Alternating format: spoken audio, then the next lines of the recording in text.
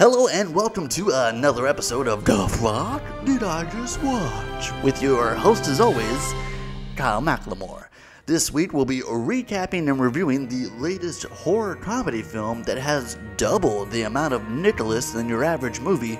That's right, it's Nicolas Hoult and Nicolas Cage in Renfield.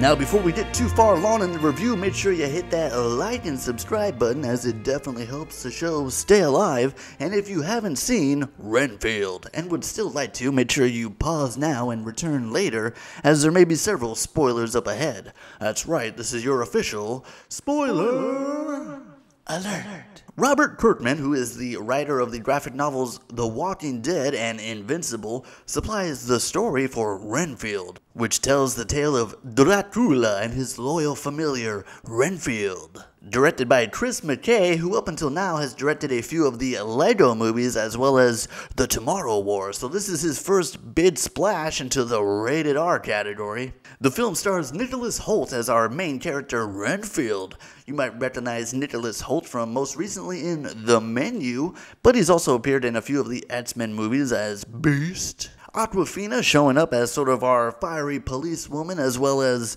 the love interest for Renfield. You might recognize her most recently from Shang-Chi, Legend of the Ten Rings. Ben Schwartz in the film as well. He's popped up before in Parks and Rec as Jean-Ralphio, and you might recognize him as the voice of Sonic the Hedgehog. And of course, the man who needs no introduction, it's Nicolas Cage as Count Dracula. And so let's talk about some of the acting in Renfield, starting with our title character, Nicolas Hoult. Up until recently, he wasn't really on my radar. I'd only really known him as Beast, like when he's jumping and flying all over the screen, all blue and furry. It wasn't until I saw him in The Menu that he really opened my eyes to like, oh, this dude is an actor. Gives a great performance in that movie, and I was expecting a great performance in this as well, but unfortunately, the filmmakers kind of handicap the dude a little bit. They kind of take away some of his acting ability by forcing him to do like a whole bunch of voiceover work. Right at the beginning of the film, there is a huge exposition dump where they freeze frame it like on his face, like right before the action goes, he goes, "Er." It's one of those things where like the record scratch, and like the whole thing freezes, and he's like, oh, I'll bet you're wondering how I got into this situation with the voiceover. And it is a huge exposition dump. Hey, this is who I am. Hey, this is who I work for. Hey, this is what I do to get my powers. And unfortunately, the whole time that he's just dumping all this info, we're just staring at a still frame of his image, and it is just like visually boring as hell. He does do a good job of being really pathetic and makes it really easy for the audience to be empathetic towards him, because he doesn't necessarily do a ton of good stuff to get you on his side. It's mostly like you feel so bad for him that you get on his side.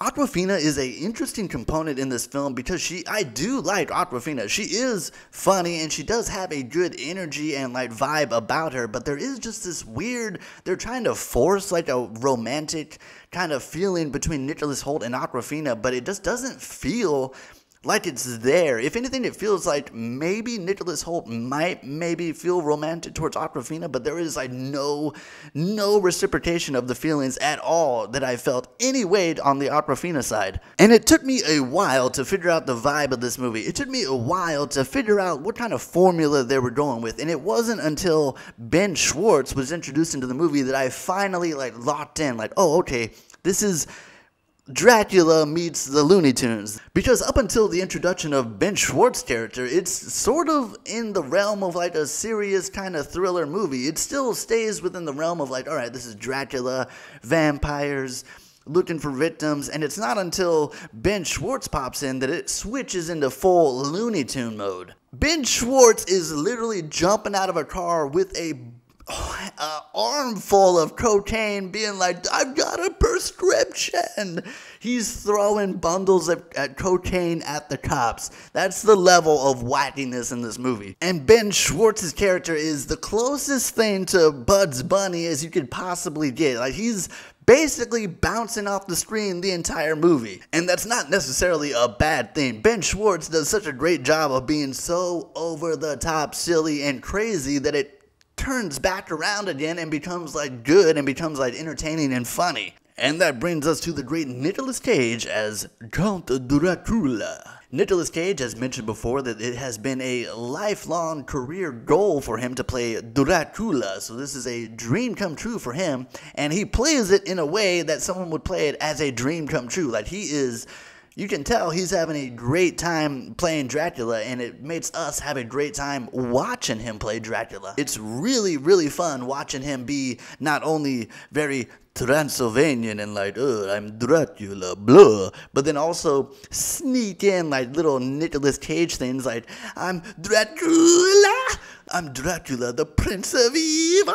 He just like throws in like these weird little voice octaves that are just like, oh, Nicolas Cage, you cannot help yourself but be fucking Nicolas Cage. And although the film is heavy on CGI, like there is like a ton of CGI, mostly when people's arms are exploding or people getting ripped apart, that's when it's really heavy on the CGI, but there are some really great practical effects, mostly on Nicolas Cage. It's almost entirely on Nicolas Cage when he's kind of like his in-between. He gets like really, really damaged in the beginning, so as the film progresses, he's kind of like going through his healing stages, and so you get different variations. Like first when he pops up, he's like, you can barely recognize him, and then later he's like a little bit better, but it's really fun seeing him act, and like even though his like prosthetics are insane, it looks great, and seeing him act through it is really fun as well. Although the film has only a runtime of an hour and 30 minutes, it actually feels much, much longer, and I feel like that stems from jerky storytelling.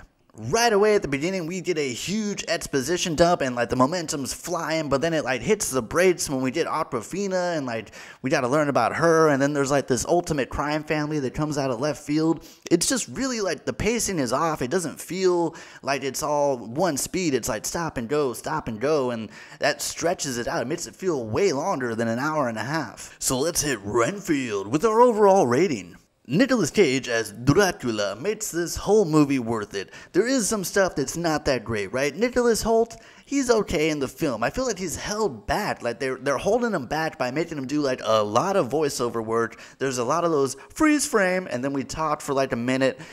That stuff really kills the pacing of the film. And then there's the forced feeling between like Nicolas Hoult and Awkwafina. It feels like they're trying to force this romance, but then it just never really feels like either party really wants that relationship. I never once feel that Awkwafina has any kind of feelings towards Nicolas Hoult the entire movie. And even Nicolas Hoult, it doesn't really feel like he's really into Awkwafina that much. Like there's a moment where it's like they're playing all the music and he's like, oh, like in love with her. But then there's really no reason, like, why are you into her? Or, like, are you going to pursue this? Like, it's just, like, it's dropped in the middle of the movie and then just, like, no, okay, I guess I fell in love with her for a second. And it's just like, I'm over that. Ben Schwartz doing everything he can to bring, like, a really fun energy into this movie. And he does a great job once you accept that he's basically just Bugs Bunny running around this movie. In a good way. And although the fight scenes and like the violent scenes are pretty fun to watch, they get like overshadowed by just like this explosion of just like CG blood. It's like, it's already pretty fun. I mean, there's parts where he's like, you know, ripping people's arms and like spearing them through, like getting speared with the dude's own arm. Like there are interesting and fun, unique fight scenes, but they become like overshadowed and less fun when like the entire screen is just covered with just like CGI blood that looks like too red. It looks too ketchup-y. So we're gonna have to hit Renfield with a C-. That's right, coming in a little below average. It's got good stuff in it. I mean, Nicolas Cage as Dracula, amazing. Some of these like fight scenes and like the violent stuff really uniquely choreographed and like interesting to watch. What doesn't work? Nicolas Hoult and Awkwafina, their characters are just not that interesting, and then trying to force them together doesn't feel organic or natural in any way. And then also, like, yeah, some of those fight scenes are really fun and interesting, but they're also kind of like overshadowed by this insane amount of like crazy looking CGI blood that just doesn't look good. If you felt differently about Renfield, make sure you comment down below, let me know what you thought, and if you haven't already, hit that like and subscribe button, as it's much appreciated and it keeps the show alive. I am your host as always, Kyle McLemore, and we'll see you next time at the movies.